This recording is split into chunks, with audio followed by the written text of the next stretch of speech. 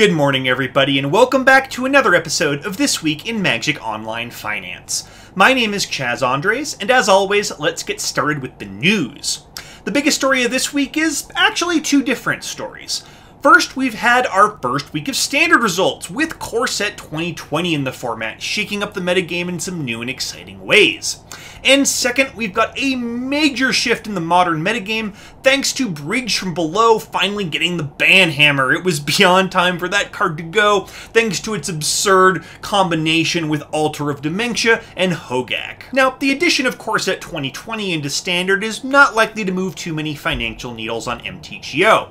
First, summer sets don't really do all that much to move the paper market anyway, because a lot of people don't want to invest in a new standard deck only a few months before rotation. But also a lot of standard play, as you know, has moved over to Arena, with Modern being the primary driver of prices on Magic Online. So that's why I was kind of surprised to log on to MTGO this morning and see that there are actually quite a few standard cards doing pretty well this week. Now, granted, some of the standard cards that gained the most ground this week on MTGO are things like Karn the Great Creator and Finale of Promise, which mostly see play in Modern.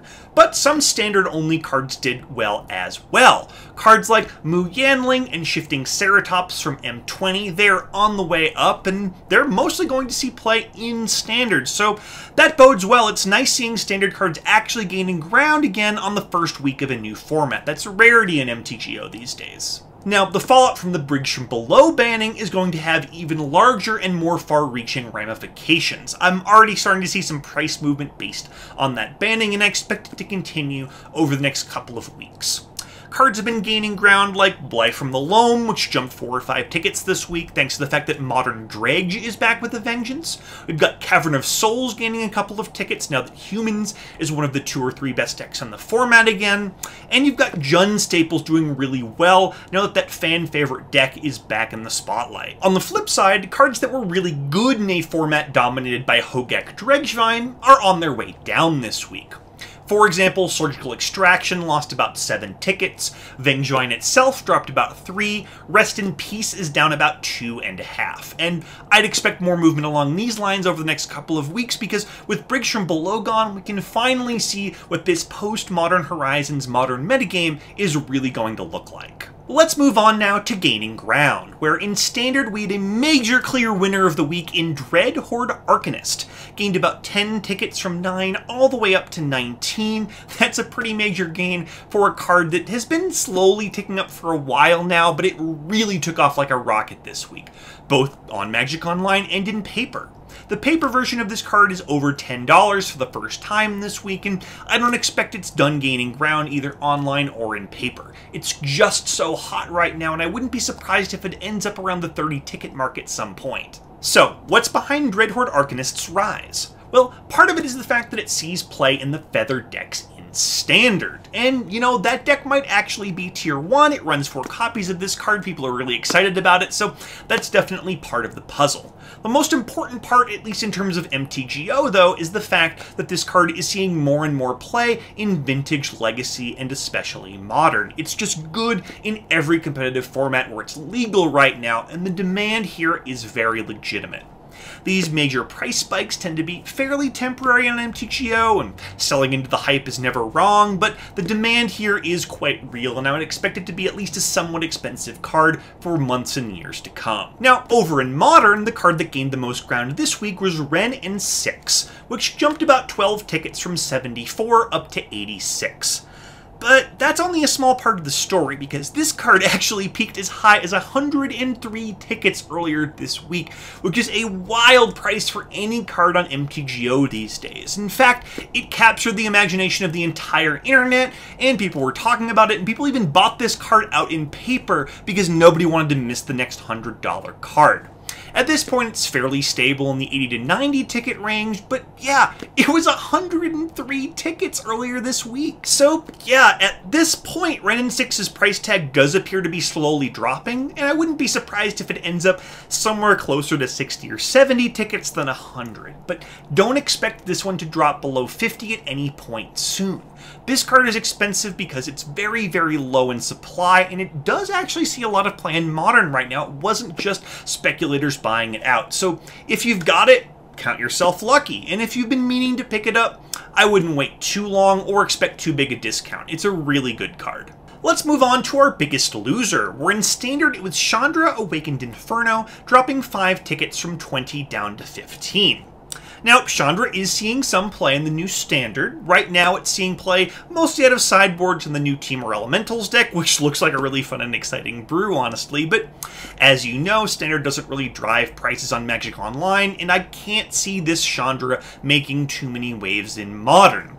That tells me that this card is probably going to keep dropping. It may end up down near the 5-ticket mark at some point, but also I don't know, because set redemption is the most important factor when it comes to mythics and new sets. So who knows? It's possible this card is going to end up at 40 tickets or even more in the future. I cannot say with any certainty, but right now it is dropping off in price, and that's all we need to know. I'm selling. Moving over to Modern, our biggest loser of the week was Urza Lord High Artificer, dropping 8 tickets from 20 down to 12. And unlike last week, where virtually every card in Modern Horizons was rallying up the charts, this week was more of a mixed bag. Cards like Hex Drinker and Seasoned Pyromancer continued rallying higher and higher, while cards like Urza and Giver of Runes took a bit of a tumble. Now, Urza's price drop actually makes a lot of sense in the wake of the Bridge from Below banning. Urza decks are just less well positioned in a post-Bridge from Below world, as are Giver of Runes decks for that matter, while Hex Drinker decks are better. Hey, it's nice that, price changes on Magic Online are actually making some sense. They're in line with the metagame. It's a fun change of pace, and I enjoy it, and I hope that, that keeps up. Anyway, Urza might continue to drop over the short term, but I still really like this card over the long haul. As we just learned with Wrenn and 6, really the sky's the limit for all Modern Horizons mythic rares, so I'm going to wait a week, maybe 2, and then buy in, because at some point Urza decks are going to be really good again. Now, our sneak of the week this week is Liliana of the Veil, a card that was as high as 100 tickets last year. It was down to about 17 in January, and it's up to 27 now and continuing to rise. Why? Well, Jund is on the move again. It's much better positioned in a post-Bridge metagame, and it got a ton of nice new toys in Modern Horizons. People are building this deck, and they're putting up results with it.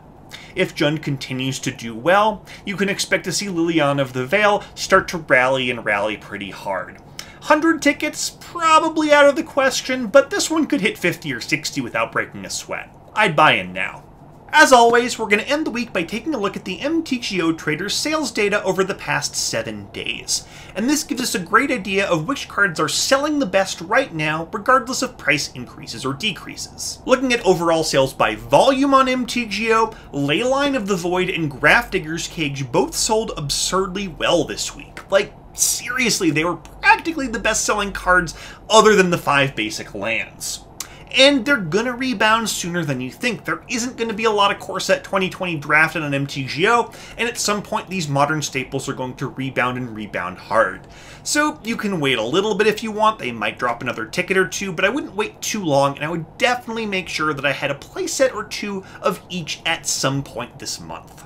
Now, in terms of overall sales by price, it was Wrenn and 6 at spot number 1, followed by Force of Negation at spot number 2, just like last week and just like the week before. Granted, it doesn't take too many copies of Wrenn and 6 at the 100 ticket mark to top this list, because that's an absurdly expensive price for a card in MTGO, but still, Wrenn and 6 did really well this week. The most interesting card on this list is definitely Liliana of the Veil. It's our sneak of the week, and it sold really well this week, up at 4th place on this list, so I would expect some price movement next week to match. And that's all I've got for you. Thank you so much for watching. My name is Chaz Andres, and I will see you again next Monday morning for another episode of This Week in Magic Online Finance.